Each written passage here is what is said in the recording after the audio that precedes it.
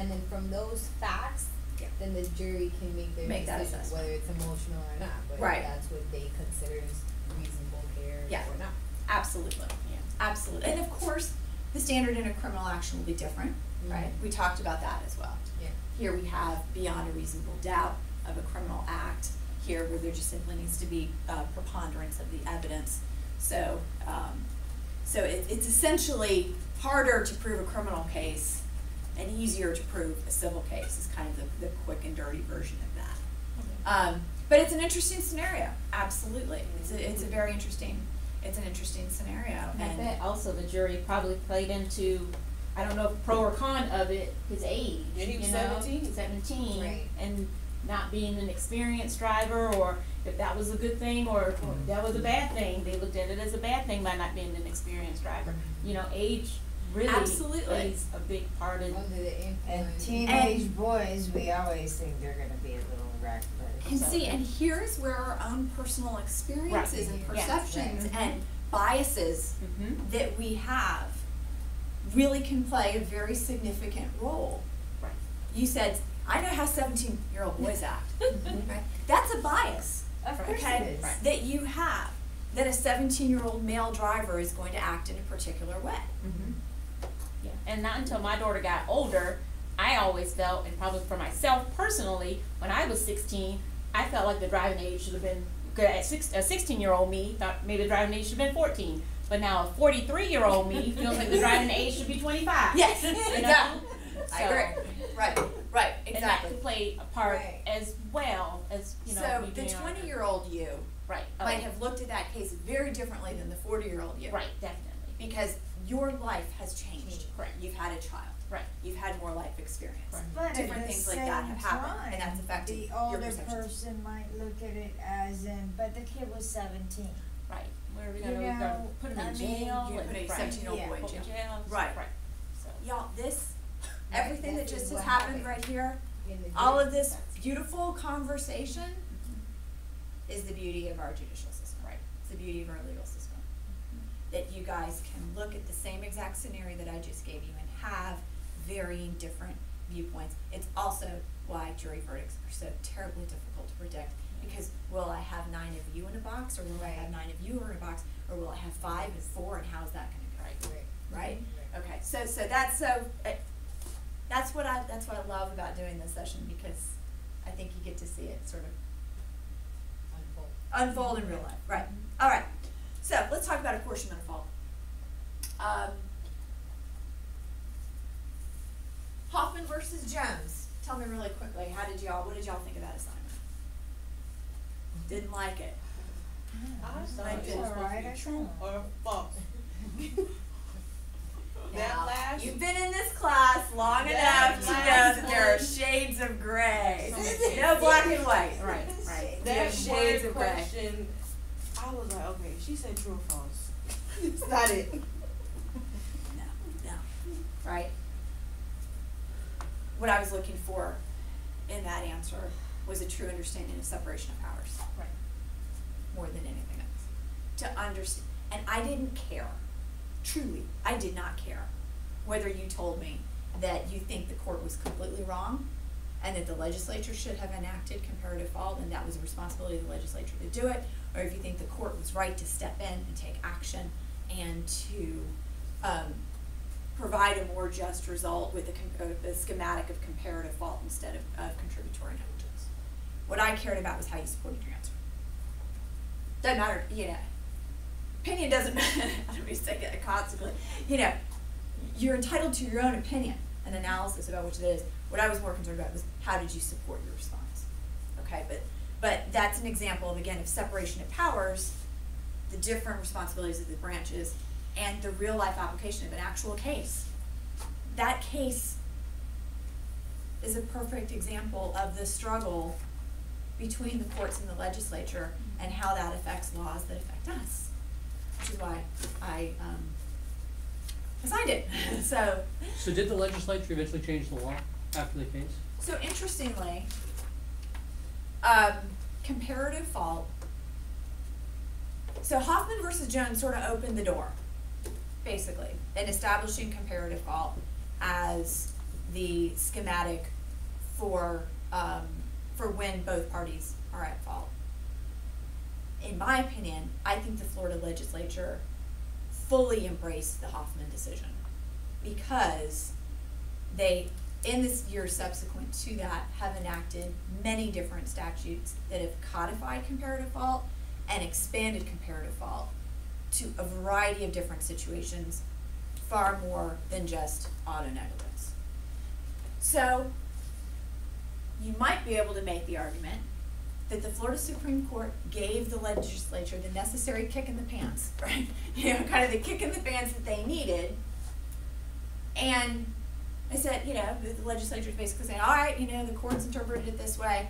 And then over time, they really did embrace it and actually expanded principles of comparative fault in many different ways. So I would say that yes, they have very much embraced it. Okay, so we know that we can have a plaintiff versus a defendant in an action. Like you learned from the Hoffman versus Jones case, what the jury will do is they will look at a particular scenario and determine what parties are at fault and to what percent they are at fault. So let's say that, yeah, I guess I'll use an I-75 scenario. Let's say that there's an SUV driven,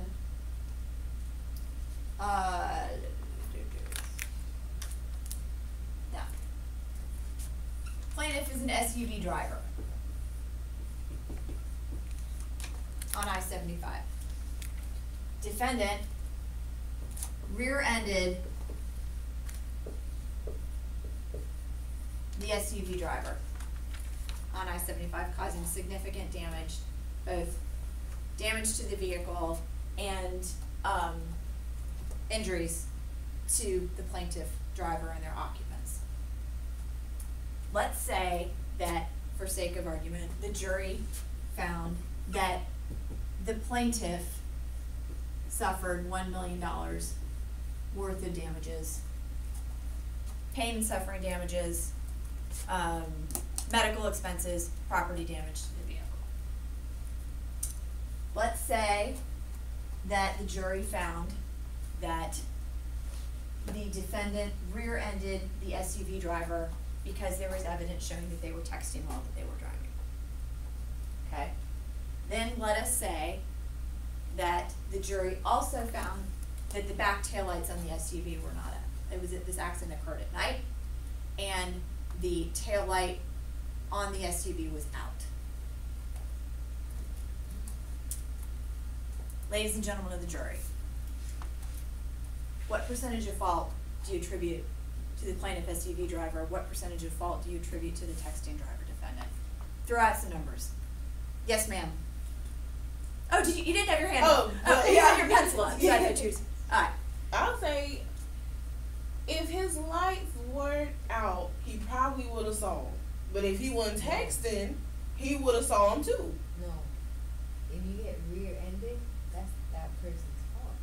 But he can't see you if your lights out. See, guys, this is what happens in jury rooms. That's what happens in jury rooms. Yeah, but when you're texting, you can't see anyway. Right. But the lights, you know, I mean, when you text, you gotta be rich. When you text, you look up and drive. I'm not gonna say I do it, but I know yellow people who lights do. as you're speeding up. Yeah, but you see, you look up. You drive on the highway. You drive back home and stuff. I'll say like 30% for the SUV and 70% for the text driver. Okay. Boom. All right. What do you say? 70? He wants to give 70% I of fault feel like on the rear. he don't deserve $1 million worth of pain and suffering because you could have paid $8 to get that light fixed. So you want to pay him. But you could be ignorant of the fact that light's out. A lot of people That's what I was don't know. about to say. The And last you know- class that I attended, I got stopped on the road right after leaving because my tag light was out. And you didn't know. And you it. didn't Of know. course I didn't But- know. You don't stand behind your car with your foot on the brake, tell me how you can do that. Right. Exactly. Okay. Reasonable person. Okay. Would a reasonable driver on a periodic basis go and check their lights on their vehicle? I'm sure your driver's license handbook tells you you're supposed to. Oh, really? Come on. I'm sure it says you're supposed to. I don't do it. Yeah, I know I don't do it. I can't even think of the last one. Well, that's why we didn't get ticketed. The cop was like, nobody knows. Nobody Yeah. knows. Should you know? You should. Do you have a legal responsibility as Legally, an yes, you operator should. of a vehicle to make sure that your vehicle is in safe operating condition? Yes. Yes, you do. But okay, anybody can say they didn't know. I'm not saying you did. But I'm saying anybody can say they didn't know. People ride around knowing their lights are out. I know college For a kids do this while. for a while. Mhm. Will drive, get home before it gets dark, just so they won't get pulled over. Right. And guys, it's a $5 light bulb. Right. You know, get your light bulb. Right, okay. The beauty again of our system is that we can hear the same set of facts and have very different perceptions, right? We're gonna go with your numbers though, because you gave me some numbers. Nobody else is giving me numbers. I like that. That's a good number. Alright, you like can the numbers, live. good, I okay, agree. that's good, so we're gonna Good give starting them, point. we're gonna give them 30%. Alright. So, how much is that SUV driver receiving? 700,000. 3, yeah. The SUV driver's verdict will be reduced by their percentage of fault. Right. Exactly. So, the SUV driver will receive $1 million. Excuse me, No, $700,000, right? Less attorney's fees. Of course. Yes. Yes, less attorney's fees. They just give Which, by the Yeah, way, you can get be 50,000. as high as 40% for a Isn't there a law case that goes all the about way to that? jury. Isn't there a law about that? About how much? Isn't that what Yeah. Chestnut got in trouble for? Yes, yes. I only remember reading something. The Florida Bar does have caps on the amount of attorney's fees, and once a case goes to trial, the cap goes up. They can get more in attorney's fees, because of course going to trial is more expensive and more risky. So in a contingency fee scenario, attorneys are essentially rewarded a little bit more, for bringing a case to trial. I think the issue where he got in trouble with is he actually had a chance to settle that case pre-trial and higher. I can't remember, I don't wanna guess and be wrong, but yes, there are limits on the percentage of attorney's fees that can be recovered, yes. How is it, I was involved in a lawsuit that we won. You know, I was the plaintiff, and the defendants, we tried to make settlements, and they were told, even the judge told them, you know, you're not gonna win, basically. Yeah. I live in a very small town. Mm-hmm. And they lost, and they had to pay our attorney's fees, Yes. which were very expensive because of all the stupid stuff that they did. That can happen for a variety of different reasons. Not knowing the specifics of your scenarios, I'll just hit this really quick, but this is interesting. There can indeed be what are known as fee shifting provisions, which means that the person who loses the case can be required to pay the other party's attorney's fees. Scenarios where that occur, one is with perhaps there's a contractual provision. Very common in business, in contracts that businesses might be engaging in. Where they say that the party who loses will be responsible for the other party's attorney's fees. Okay, so there could have been a contractual provision. There might not have been, okay. There can also be what is known as, and this is getting deeper, but it is sort of interesting because most cases actually involve this, what is known as a proposal for settlement, which is a formalized document, a formalized settlement offer, which can be made by one party to another. And if this settlement offer is made in writing in a specific statutory proposal for settlement form, they have a certain number of days to accept that offer. If they do not accept that offer, and then a verdict is rendered at a certain percentage above or below the offer, they can be required to pay attorney's fees in that scenario. Yeah, they actually had to pay all of them. Yeah, okay, so the proposal for settlement mechanism can end up makes trial a lot more risky, because not only might you lose and have to pay, but you might also have to pay attorney's fees as well. Proposals for settlement really, really make parties think hard But about. I hear a lot of them settling out of court. 98% of the cases that are filed in our judicial system settle prior to trial. That's what I do, okay? As a mediator. Work on settling cases prior to trial. One, because it's less expensive, and two, it's less risky. At the end of a mediation conference, all the parties, so this is jumping up to litigation process, but you all need to know this too. Mediation is a voluntary. You can be required to go to mediation, of course, but I, as a mediator, don't tell people you have to pay X amount.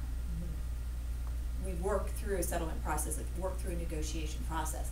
But when you walk out of a mediation conference, if you've come to a settlement, everybody knows what they're paying. Right. Everybody knows what they're receiving. They've come to an agreement about that. Versus at trial, as we have discovered from our ladies and gentlemen of the jury tonight, we don't know how it's going to go. Nobody knows how it's going to go. Nobody knows with any level of certainty what those 9 people in that box are going to do. There's great risk and potential uncertainty in trial. So that's why I think mediation, an awful lot of cases are mediated because, again, it gives a little bit more certainty. Okay, so we know that our SUV driver is going to receive $1 million, excuse me, $700,000 in damages. Interestingly, I'll make this very quick, but I want to discuss the concept of Fabry defendants very quickly. If we find out that, let me think about this for a second.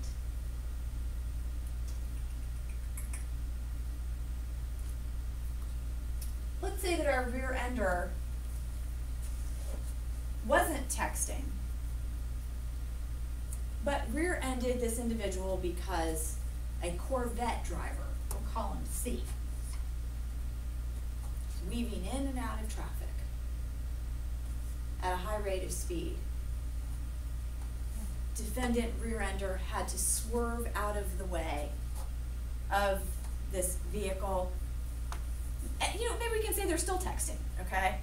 But we know that this other driver affected what happened and them having to make evasive maneuvers. This Corvette driver was never found. Off the scene, no license plate, nothing. But there are witnesses who said, yeah, we saw this Corvette driver weaving in and out of traffic. We saw the defendant had to make some evasive maneuvers and probably ended up rear-ending the person ahead of them because of the scenario they were in and trying to evade or, you know,